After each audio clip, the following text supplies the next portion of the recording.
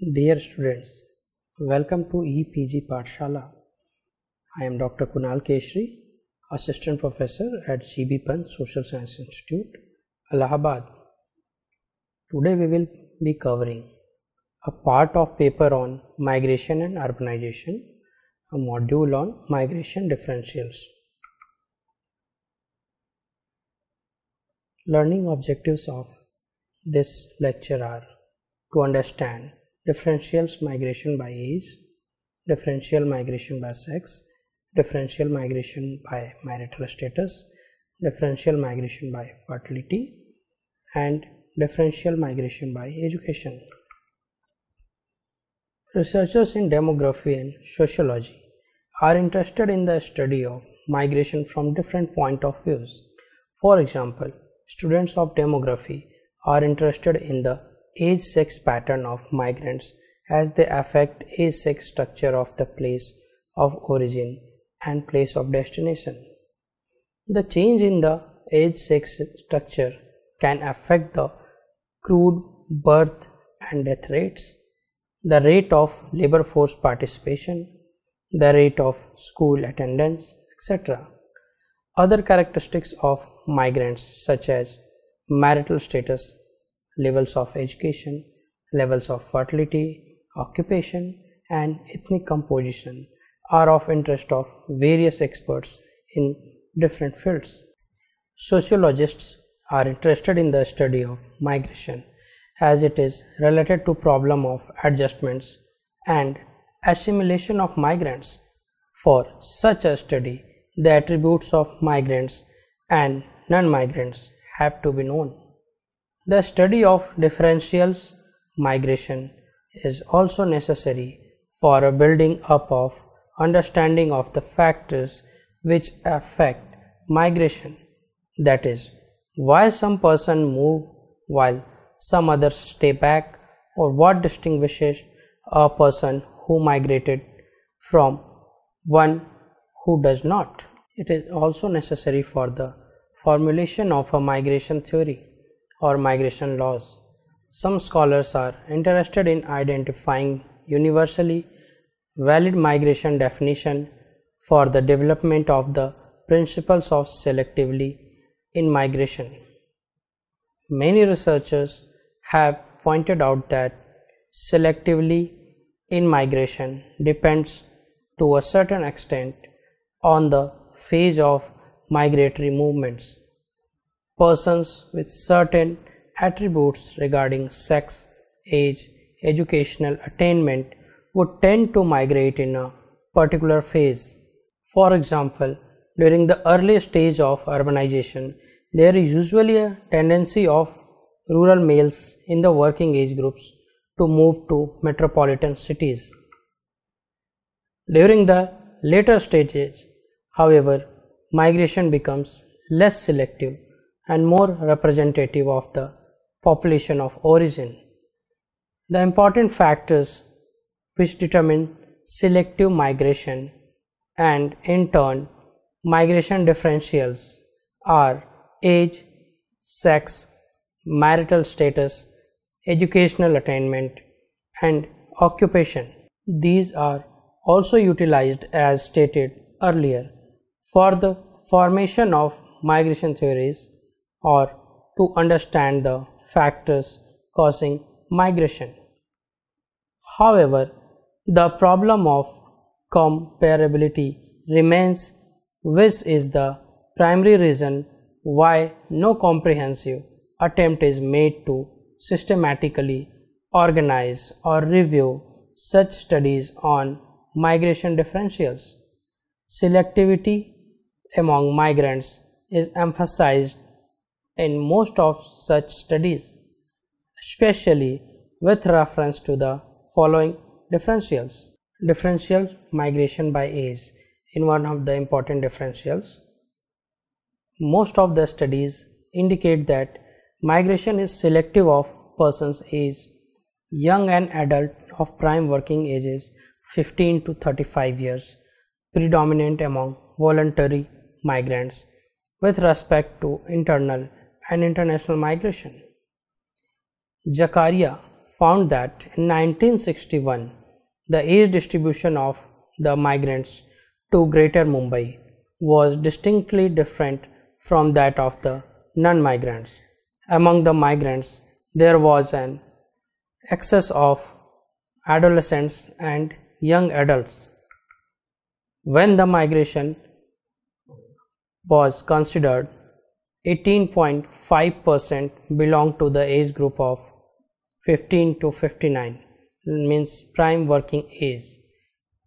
The corresponding percentage for the non-migrants being 37.27. Again, whereas less than 10% of the migrants were below the age of 10, 45% of the non-migrants were below that age. The greatest difference was thus evident in the youngest age group. The age structure of the migrants was also found to differ from that of the general population of 4 places of origin like Maharashtra, Gujarat, Uttar Pradesh and Bihar. According to census 2001, out of the total migrants numbering about 258 million in India who migrated within the state, 17.4% were in the age group 15 to 24 years, 23.2% in 25 to 34 years and 35.6% in 35 to 59 years. Among migrants by place of birth from outside the state of enumeration in India, 36.1% were in the age group of 35.59 years and 24.7% in the age group of 25 to 34 years, according to census 2001. These high proportions of older and economically active age groups perhaps reflect their migration for work in a new state. Coming to differential migration by sex. The phenomenon of sex selectivity of migrants is not as clear-cut as that of age selectivity. Ramenstein's generalization that females appear to dominate among the short journey migrants depends partly upon how the notion of short distance is defined. Some scholars have found that females predominate in well-established secure migratory moves and males in those of pioneering innovative character, where the level of urbanization is still low. In Afro-Asia, male-dominated rural urban migration is usually found, whereas in Europe, North America and Latin America, where levels of urbanization are high, the females dominate moves to cities. In India and other developing nations, female migration is still predominantly for marriage and familial purposes, with some slight increase in migration for employment. In general, varying patterns of sex selective migration are found. These variations are associated with the economic aspects of the social structure in combination with the social, cultural position of women in society.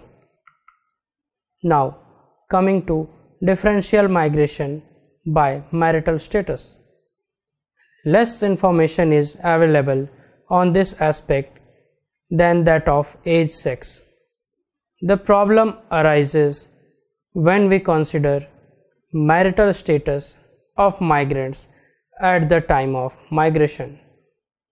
In case of marriage migration, such as in India or Japan, the distinction is not important as long as marriage occurs around the time of migration. In some countries of Asia and Africa, male migrants to cities are mostly married and either remits money to their family or return with their savings at the end of their migration period. In the USA, earlier census data showed a higher proportion of migrants among married persons than among single persons. Now coming to differential migration by fertility. As migrants respond to differential economic opportunities and therefore can be regarded as a form of social mobility, and in such cases, especially of rural to urban migration, migratory moves would be highly selective of persons of lower than average fertility at the place of origin. However, not much research was done to prove this phenomenon. There have been varying opinions about the fertility level of the migrants and the native residents. Some studies show, especially in the USA, South America and elsewhere, that the fertility level of the migrants to cities have been lower than that of native residents, while some researchers have contradicted it. Both these aspects need further investigation. Now coming to the most important differentials of migration, which is by education.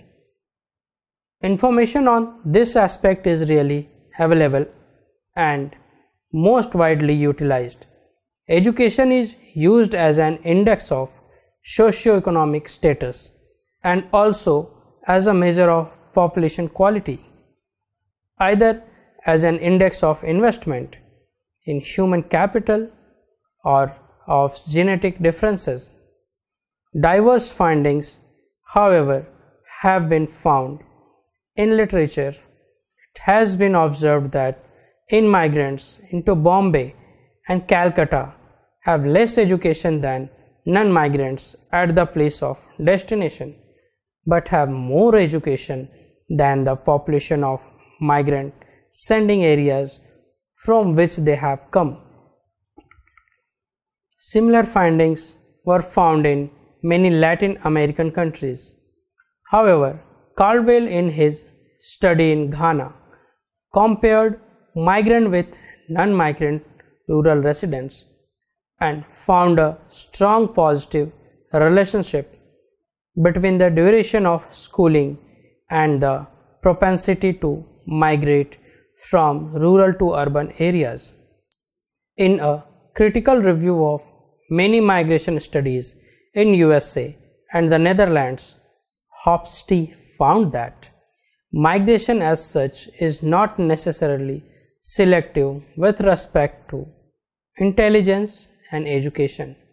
Such a selection normally characterizes rural-urban migration, but no migration within the countryside.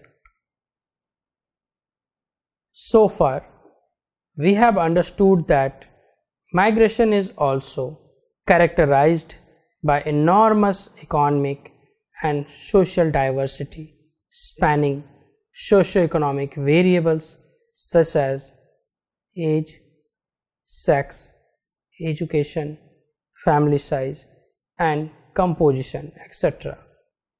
The study of differential migration is necessary for a building up of an understanding of the factors which affect migration, that is, why some persons move while some others stay back, or what distinguishes a person who migrated from one who does not.